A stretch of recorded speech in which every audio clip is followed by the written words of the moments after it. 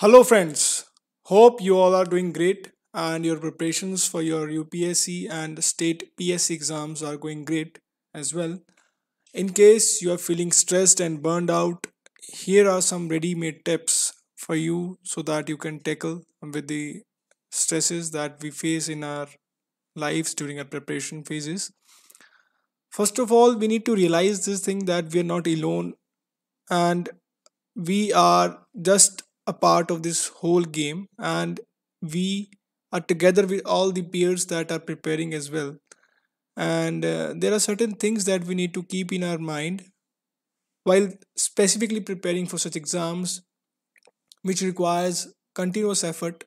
It's not a one day game, it's not a week game that after a week we are ready for something. It takes sometimes years and years, but ultimately it is worth it. So that is why we went into it. We started this journey, but because the nature of this exam is such that it requires continuous effort and we need to have high management skills, not just with regards to our studies but as well as with regards to our emotional and mental health. So here are some tips that you should definitely incorporate in your study routine so that it can help you with coping with the stress and the burning out that naturally happens because it's the nature of this exam and preparation that after some time continuously doing same things again and again we feel like we're tired and we feel like it's a trap. But believe me that ultimately in the end you'll realize that the journey you have been into was the beautiful one, and it only was for you to strengthen you, to make you the person that you have become after working hard, working day and night, and learning the realities of life. So, I'll tell you some of these tips. Number one tip is that first of all, never ever set unrealistic goal. So, always stick to realistic goals. Now, what do I mean by realistic goals? Realistic goals means that if your capacity to study, if your ability to study is for 5 hours in a day, do not expect yourself to study 10 hours in a day. Rather, keep it 4.5 hours initially. When you have easily achieved your 4.5 hours goal, then you can gradually increase the time amount or the quantity of the stuff that you have to cover. But always be realistic with the goals and aims that you keep for yourself so that you do not feel disheartened in the end of the day. And always keep this thing in mind that whenever you are studying and sitting for long hours, do take breaks between the sessions so that your brain, your body gets time to rejuvenate and it gets relaxed. The breaks should be short and breaks are must during your preparation phases. So avoid long sessions, keep your sessions short so that you can easily concentrate and you can take breaks between the sessions as well. Third thing, strategy would be third thing that you should definitely incorporate in your preparation phase is doing physical activities. So the thing is that aspirants generally feel that when they are into preparation mode they should avoid physical activities. They should go do not go, they should go to just libraries or their rooms to study, but this is completely wrong for our body as well as for our mind, because it has been proven by researches that when we engage ourselves physically in physical activities like walking, don't, if you feel like that you can't give much time for the physical activities, don't do heavy activities like gymming and all. You can at least take a small walk, 30-20 minutes walk would be more than enough, so that you can rejuvenate your body and mind, because mind has a connection with your body as well. So if your body, if you engage in a physical activity, it won't only help you to maintain your health physically, but also it would keep your emotional health in balance. So physical activity is very must. You can choose any of the activity amongst, there are many available activities, like you can walk, or you can, if you like cycling, you can uh, take a short journey, anything you like, but do engage yourself so that your physical health and mental health are both managed. Next step would be, it is the most essential one, that is getting enough sleep. Getting enough sleep. Generally what happens is, during exams, specifically, like suppose tomorrow is our exam, and students and aspirants feel like, if I do not sleep today, and if I go straight to the examination hall without sleeping, and if I would revise the whole syllabus or cram the things that I have left out, I might score well, or it won't affect me negatively. But my friends, it is not the case. Have it has always been a negative thing. If we skip sleeps, if we do not get enough sleep, ultimately it won't be sustainable for us to continually study for the long hours and the for long journey that we have set up for ourselves to continue in. So sleep is one of the most essential thing. Science says that it varies from person to person. One can get enough relaxed, and one can get enough rejuvenated, or we can say that their bodies and minds can function well in 6 hours of sleep. For some it is 8 hours.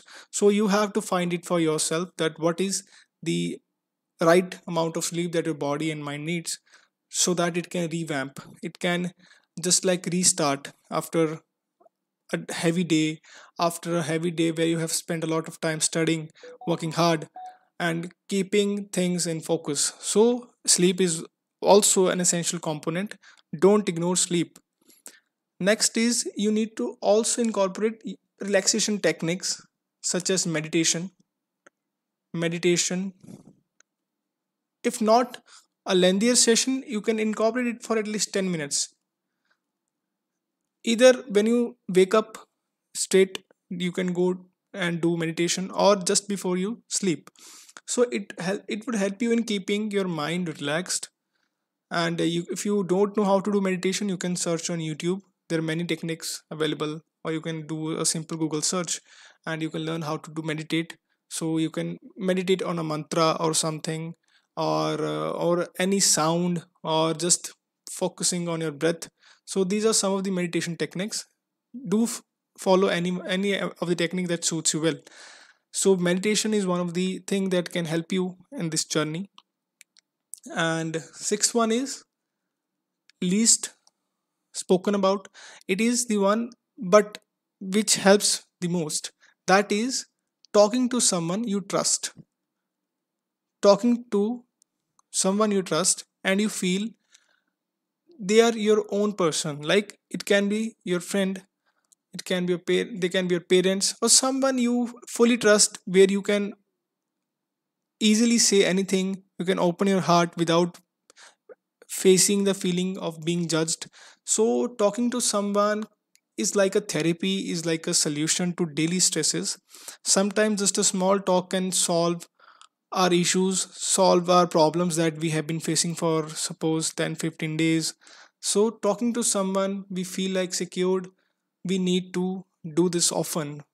Sometimes we just don't talk to people, and we find solutions here and there, and ultimately there is no solution that we found, and it leads to problems, and problems basically it leads to a vicious cycle.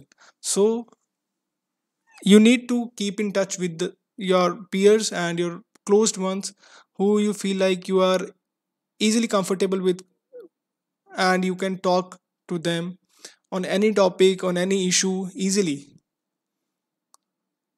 Next is, never ever compare yourself with others, because this is a journey where you might feel, definitely we are into competition mode, but comparisons on daily basis are not right for us, because someone's journey cannot be judged by our journey.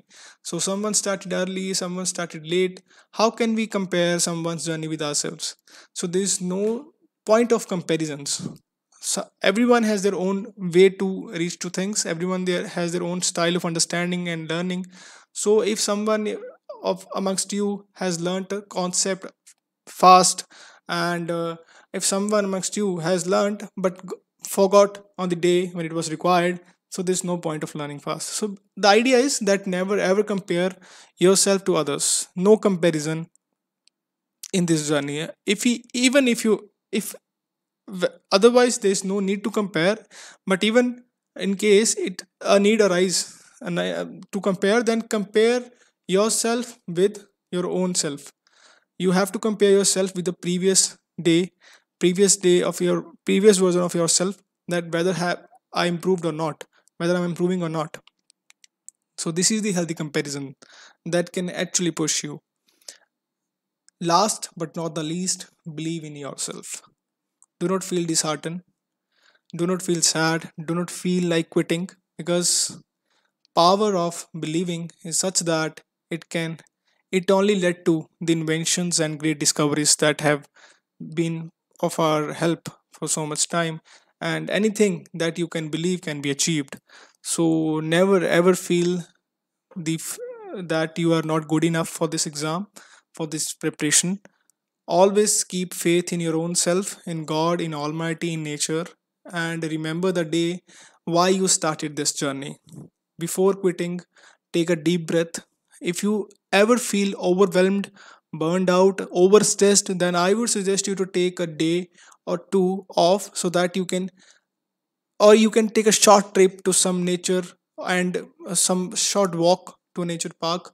It can help you rejuvenate, but never ever take the decision of quitting very abruptly, impatiently, because it can ultimately make you feel very sad, that because you have invested so much time once, then you feel when you quit the journey without achieving certain goals, you, this thing stays with us for our whole life. So but after giving our best, if certain things do not go the way we thought, at least we won't feel bad because we did our best.